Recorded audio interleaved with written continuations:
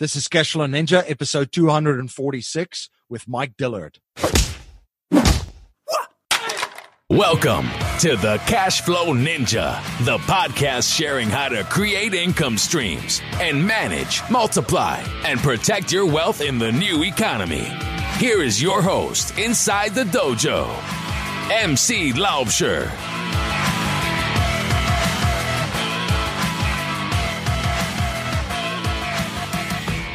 Hello, Cashflow Ninjas. MC Laubscher here, and welcome to another episode of the Cashflow Ninja. I have a great show for you today. In today's show, we're going to look at how to build your business, build your wealth, and live your dream. I'm honored to have on the show today someone that I've been following for a long time, someone that I've studied, and someone that I've considered to be a mentor to me, Mike Dillard. Mike Dillard is an entrepreneur in Austin, Texas. He built his first $1 million business by the age of 27, teaching small business owners how to effectively market their products and services online using attraction marketing strategies. In 2010, he founded a financial education company in order to teach others how to achieve financial freedom through investment strategies commonly reserved for the wealthy. Combined, these businesses have produced more than $50 million in revenue without outside funding. In 2017, Mike developed the world's first fully automated hydroponic system for food production, Evergrow. His primary company today is Self-Made Man, which provides the knowledge and skills entrepreneurs need in order to achieve their goals in life and business. Please share your feedback and thoughts on today's interview. You can let me know your thoughts on Twitter by tweeting me at MC Laubscher or by email at info@cashflowninja.com. And please remember to join our mailing list by signing up at cashflowninja.com or texting Cashflow Ninja to 44222. To ensure you never miss one of our episodes, you can download our free interactive smartphone apps on the Apple and Google Play app stores. I've also created a Cashflow Ninja investment group where I share opportunities that I'm investing in with my fellow investors. If you're interested in joining this group, please email me at info@cashflowninja.com and we will continue the conversation to see if you're a good fit for our group. I've always thought that if there are only a handful of people that have built indestructible wealth in any economy and market, why are we following the advice and doing what the majority of people are doing that are struggling financially? My friend Dave Zook says, you can be conventional or you can be wealthy, but you need to pick one. At the Real Asset Investor, Dave and his company create value for investors looking for high yield returns from real estate ventures domestically and internationally. To learn more about the exciting investment opportunities the Real Asset Investor offers, such as the syndication opportunity at the Mahogany Bay Village in Belize, investment opportunities in the multifamily space in the United States, and ATM syndication opportunities, visit cashflowninja.com/real asset investor. Are you interested in real estate investing but don't know where to start? Join Ops Properties is the premier provider of turnkey lease option investment properties. With their proven system, you can have cash flow within 30 days. To get cash flow within 30 days, go to joinopsproperties.com. The wealthiest investors on the planet know how to capture their wealth and leverage it to perpetually grow it. If you're interested in learning the premier strategies of the wealthiest individuals and families on the planet, you can access an educational webinar at cashflowninja.com/be the bank. Mike, welcome to the show. Glad to be here. Looking forward to it. Yeah, very excited to have you on. Can you share a little bit about your background and journey with my listeners? Oh, my goodness. I just turned 40. I got my start as an entrepreneur in college, so 18, 19, 20 years old. That was way back in Web 1.0 days before YouTube, MySpace, even video on the internet. And at that point, I knew I wanted to be an entrepreneur. I didn't exactly know what I wanted to do. I found the network marketing industry, which was kind of the only option that was available to a young kid in college who wanted to start a business. I pursued that industry successfully for 5 or 6 years and really had an opportunity to introduce that world to internet marketing strategies. So I kind of made a name for myself by teaching folks how to generate leads online, how to use sales presentations online to sell their products or their business. did that for a few years. 2012, I launched a financial education company similar to what you're doing. That was very successful. And, that really started as a solution to my own personal problem, which was a lack of, knowledge when it came to investing. My company had made 8 figures and I had no idea what to do with the money other than buying cars and houses and boats and essentially blowing it, as any single guy in his 20s, was likely to do. I dabbled in the hydroponic food industry 3 years ago, invented a automated hydroponic system to grow your food in your house called Evergrow. And today my biggest business is Self-Made Man, and growing that as an education platform. And a great educational platform and podcast. I love the show and the educational company that you're referring to as well, Mike. The Elevation Group was a member of that, and the content that you put out was just fantastic and something that wasn't necessarily out there, and it's not easy to find, right? One thing that I've noticed from your businesses is that this is all personal struggles that you have or challenges that you were trying to solve for yourself. What were some of the other epiphanies that you had while you were creating your first business? And how did you, after identifying these problems and challenges that you want to solve, how did you get started with that? Sure. That's how all of my businesses have begun. I had a challenge personally that I could not find a solution for. There was nothing out on the market that solved it. And so I was basically left with, the fact that I needed to be the one to create that solution. So back in my network marketing days when I was early, I was extremely shy. I hated the idea of selling. I did not have a lot of personal confidence.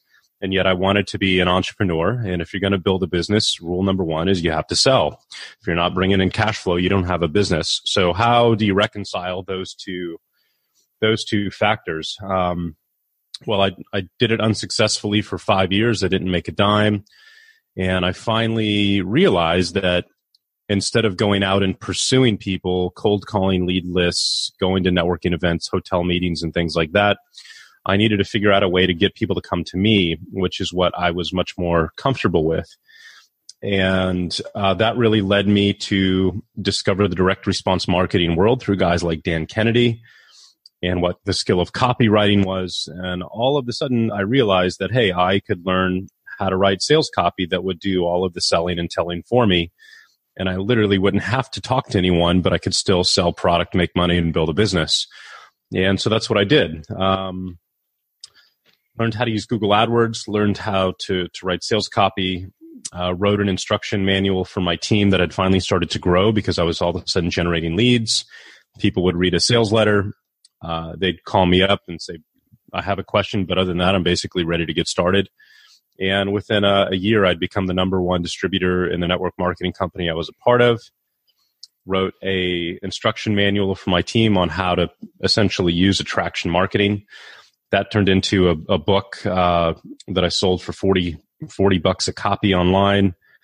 Within 3 months, I was making around $50,000-$60,000 a month just in sales from that book that I had printed at Kinko's once a month. And so that was kind of the beginning of my career. But all of my businesses have stemmed from solving my own personal challenges. And I think that's important because it's easy to find a motivation when that's the case. It's easy to find inspiration to create a better solution than what you can or cannot find in the marketplace. And it's also pretty easy to look out at the market and see what exists out there, but what the shortcomings are. That was the case with the hydroponic system that I built. There were a few hydroponic farms essentially you could use to grow your food in your kitchen at home, but they were very flawed in my opinion. They were not automated. They required a lot of manual work. The design I thought was horrific. But this was a topic I was passionate about, and I wanted to take this product essentially, which was proven to sell. The company was profitable and making money, and I just wanted to make a better version of that and to fix all the flaws, which is what we ended up doing with Evergrow. So that's kind of been the formula that I've relied upon. I love how you strategically attack from going and hunting down, building your team in network marketing. You became the hunted, and people were drawn to you because of that one skill set that you acquired. So that was a skill set that separated you and aligned with your personality of who you are and where you fit in, and knowing your strengths and your weaknesses. And then the other thing is then that basically started growing the business. So your business is growing at that point. It's becoming profitable. There's cash flow coming in. What were some of the biggest lessons that you learned after establishing that business and getting it off the ground, and then to scale it? Yeah, that's, still remained one of the biggest challenges out there. Again, from a personality perspective, building a team is not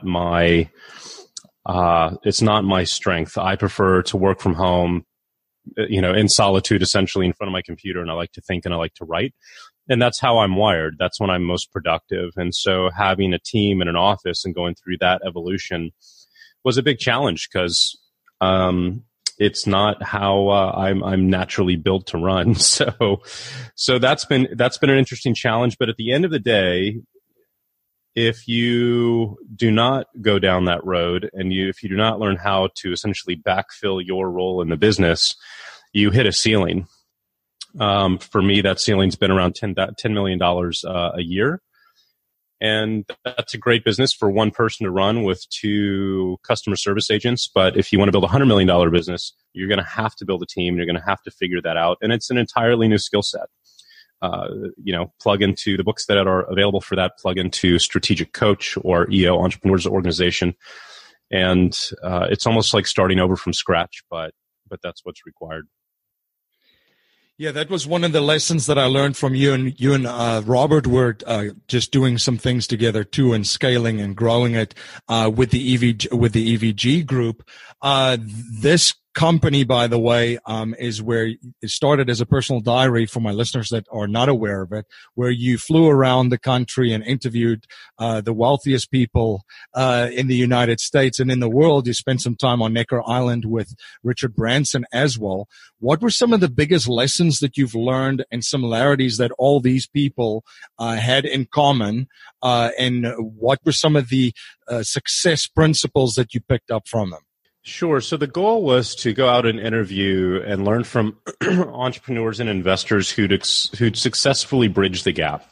Because it's very easy to find information about how to make money in this world. It's everywhere, but there's very few people who are talking about what to do with that money once you make it.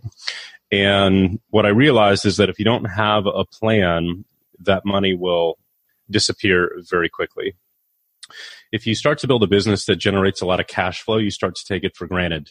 I'll go buy that new $200,000, car, because I know next month I'm on track to make, $400,000 or $500,000 in my business.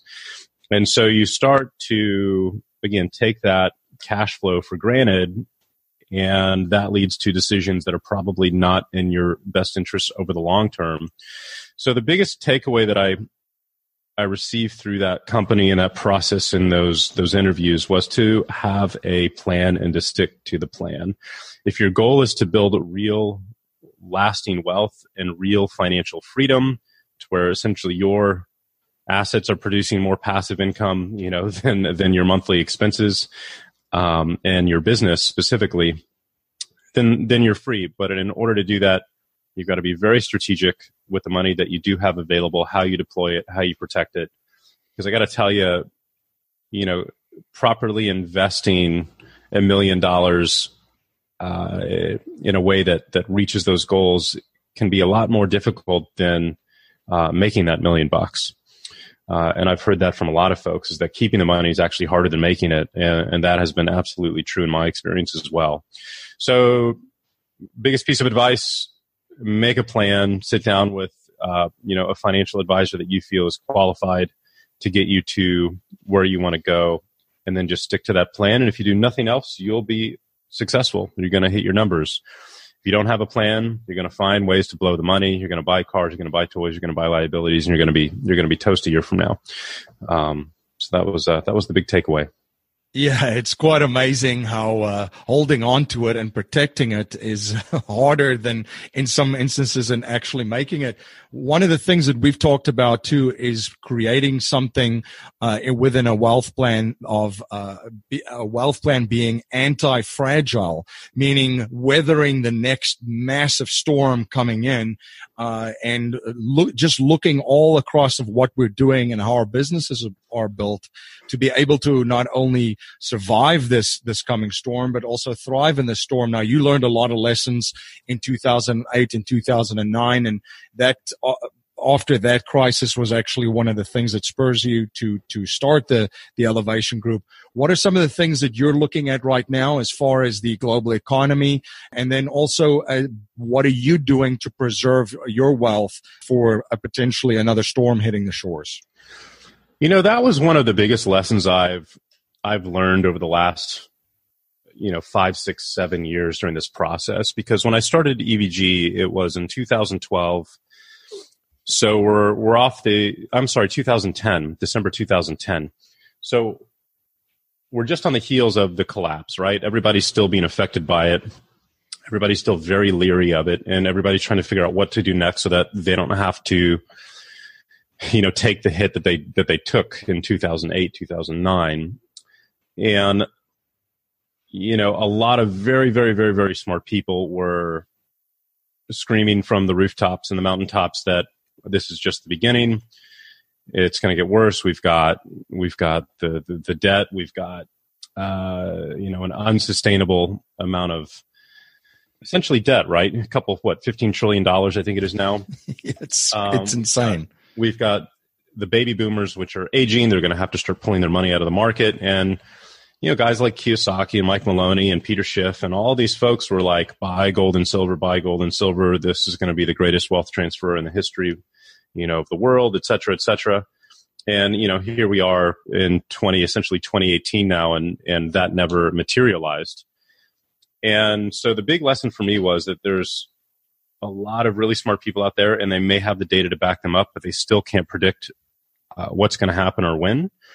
And so blindly following folks like that and relying on their expertise was a really expensive lesson learned. I made a lot of good money on gold and silver because I got in early, but at the same time, here we are. If I'd kept it there, I'd still be flat and would have wasted, 8 years now, right? So I don't get attached to stories like that anymore. And what's really interesting is I think we're seeing that wealth transfer happen today. I just happen to think that it's all moving into crypto instead of gold and silver, which is really, really interesting to watch.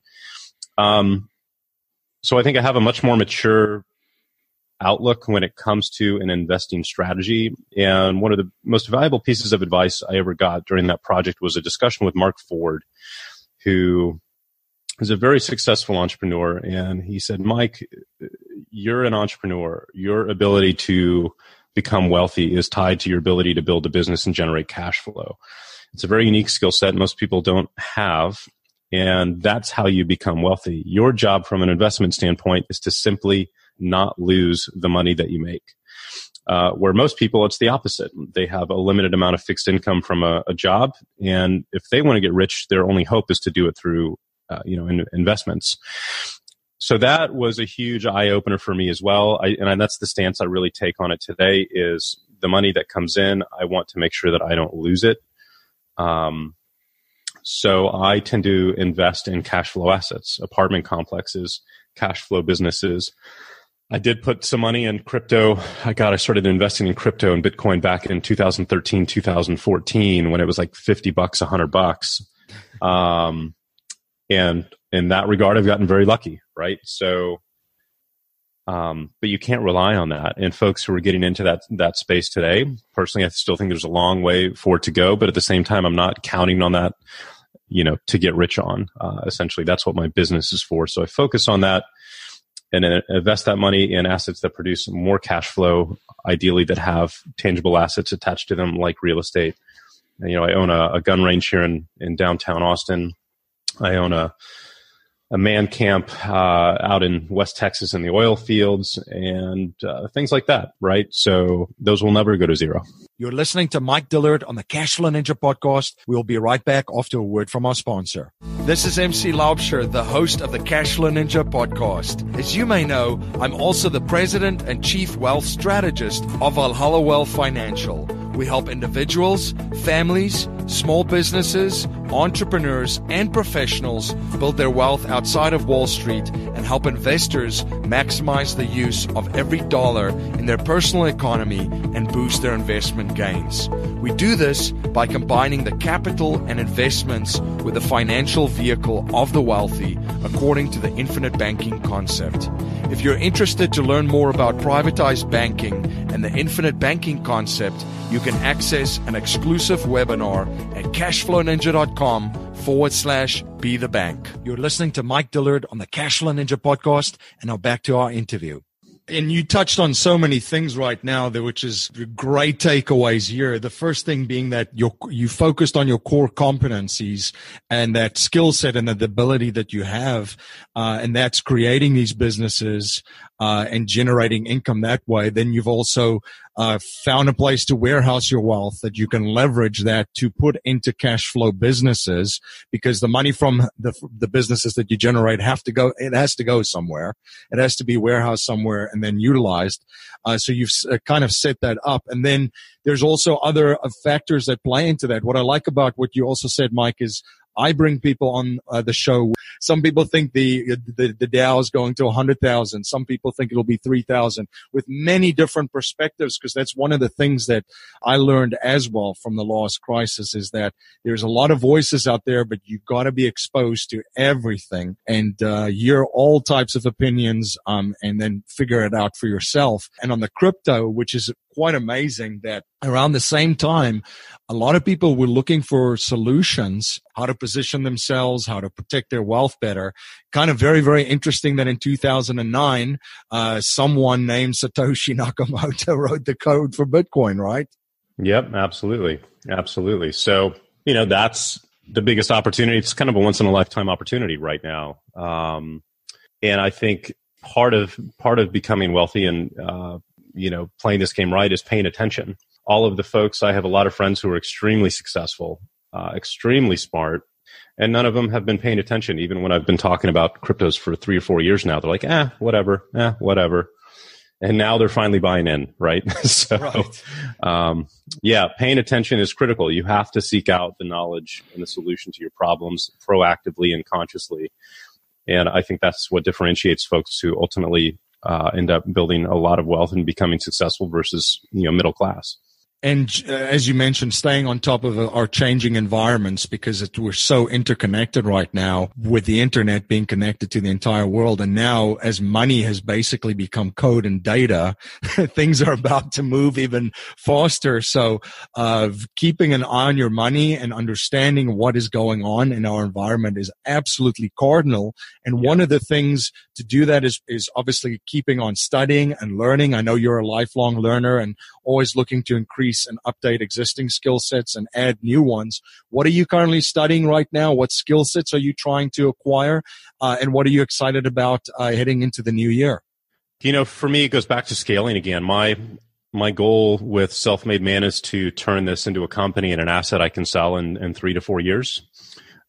Traditionally, all of the businesses that I've ever built in the education space are dependent upon me, right? I'm the author, I'm the leader, I'm the face, I'm the name. And there's advantages to that, primarily, which is that it's a very easy business to start.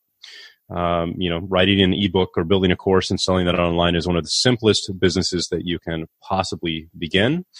The challenge is that you can never sell it. It's a treadmill you can't get off of, because it's you, it's your name, it's your following, and you're not going to sell that to anyone else, and they're not going to buy it from you, right? So, having done that for 10, 12 years now, my goal is to finally build a business that I can have an exit from. And so in order to do that with Self-Made Man, I've got to go back to that whole team building component of building a company and building a business. So I'm reading, books like, Scale It and Rocket Fuel, Traction. I'm just looking at my desk library wall here, Scaling Up by Vern Harnish, Simon Sinek's Leaders Eat Last. And so just going out and acquiring those skill sets is really my primary focus at this point.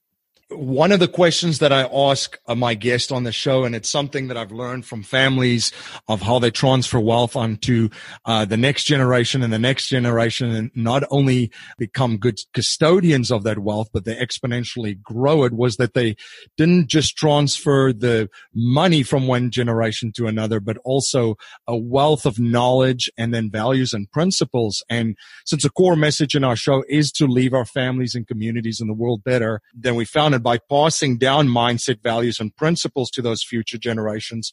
If you cannot pass on any money to future generations, and we're only allowed to pass on 3 principles to them to build wealth and achieve happiness and success, what would they be? I think first is seek out knowledge, right? You have to proactively seek out knowledge and a solution to your problems proactively. And so I think really driving that home would be incredibly important. Next, I think that, build products and create things that help others is a really big piece of that. And if you focus on providing solutions that help other people, the money will automatically come, and doing that in a way that, there's essentially integrity, around, right? Not ripping people off or whatever it may be, I think is critical. And then third, I would have to probably say something along the lines of, lead by example, essentially. Whether it's just an example to your family or an example to others, like, your students, your customers, whatever it may be. I think taking a position as a teacher and an educator and a leader with any group of people is incredibly important, because it puts a burden on you from a responsibility perspective and integrity perspective that I think, makes you ultimately a better individual. As well as all the people who are going to benefit from the knowledge that you're sharing and the example that you're setting. So I don't know. Those are the 3 that pop into my head if I had to pull them out here today and decide on those. Fantastic. And thank you for sharing them. And one thing that I've seen you've done through the years is you have a very high value on mentorship and mentors that have helped you along. Can you speak a little bit to that?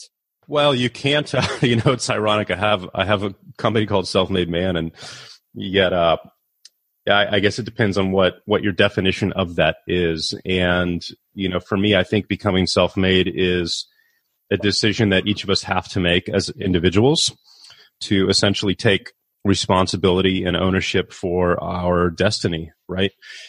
And I think once you make that decision, then you are dependent upon and have to go out and seek the help of others.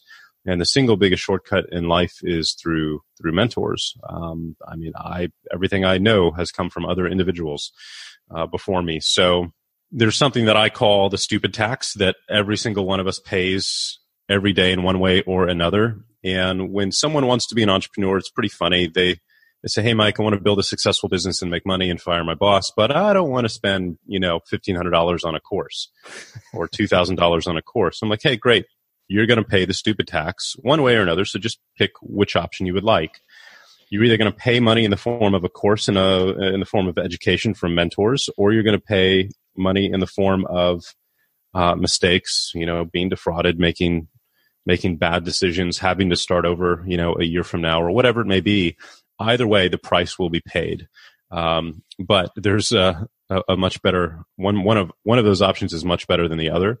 And so that's why I always invest in my education. I think a couple of years ago, I was paying close to $100,000 a year in the form of courses and mastermind groups that I was a part of. And that always pays back. I've never gone into one of those situations or put money into something like that where I've regretted it and not taken back, 5 to 10x what I put into it.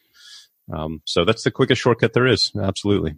I've learned a lot from you, my friend, in that regard as well, being a former Elevation Income student and a Mike Dillard student. So I definitely share that same view where everything that you've basically learned during forming and doing your businesses, you were putting out the content there, and then also in your courses. So appreciate you taking the time to connect. It's been an honor to have you on the show, and you've played a huge influence in my learning.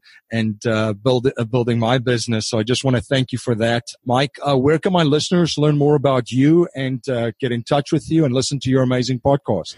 Yeah, just go to MikeDillard.com. Everything is there that I've been working on for the last few years, and the podcast and Evergrow and all of that good stuff. So that would be great. Awesome, Mike. Well, thank you so much for coming on the show and sharing your journey and your knowledge and providing so much value for my listeners. It's been a blast having you on. Absolutely. Well, thanks for having me so much, and I appreciate everybody listening. Thanks a lot.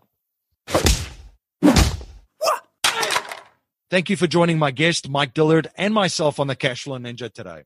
If you like what you hear and appreciate what we're trying to build here at the Cashflow Ninja, please subscribe, rate, and review our show on iTunes and share our show with family, friends, and your network. I'm always trying to learn and improve in every area of my life. So if there's any way that I can provide more value for you and serve you better, please reach out to me at info@cashflowninja.com. If you're not a subscriber to the Cashflow Ninja Gosh Good newsletter, you can sign up for our newsletter at cashflowninja.com or text Cashflow Ninja to 44222.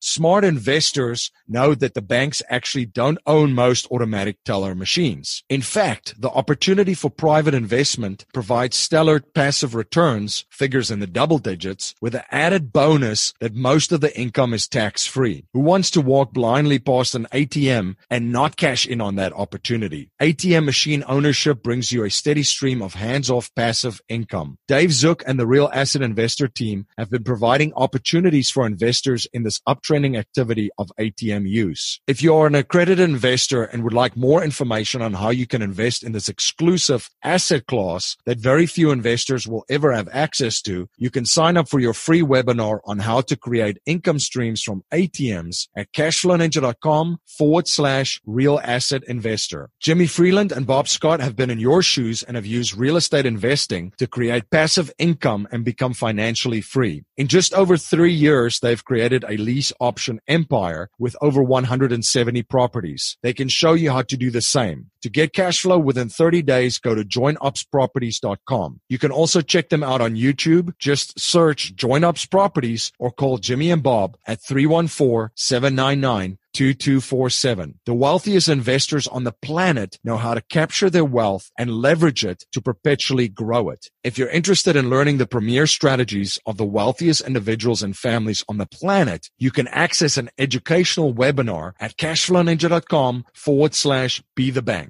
That's our show for today, everyone. Until next time, live a life of passion and purpose on your terms.